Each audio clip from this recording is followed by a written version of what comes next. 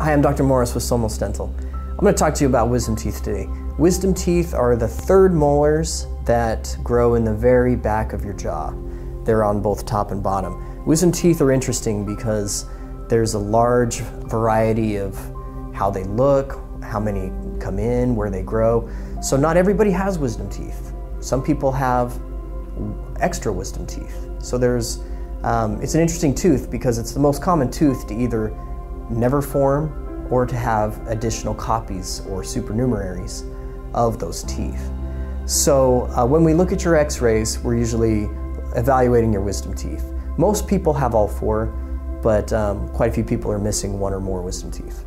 Wisdom teeth grow the very last of all your teeth, and they typically emerge, if they're going to emerge, in your, right around the age of 20. People can remove wisdom teeth as early as 13 or 14, but typically we wait a few more years until the tooth grows enough to come through the bone mostly. That way, when they remove it, when they do the surgery, they don't have to remove very much of the bone. Wisdom teeth are taken out by an oral surgeon, and there's sedation given because it's a difficult place to work in, and typically the teeth are covered by soft tissue and hard tissue, by bone and gums.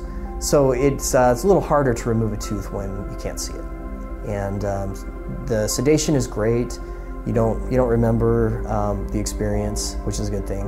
And they're pretty simple to take out. It's routine. And when you're young and healthy, removing the wisdom teeth is very safe and very simple procedure. If you have any further questions, please visit our website at somosdental.com.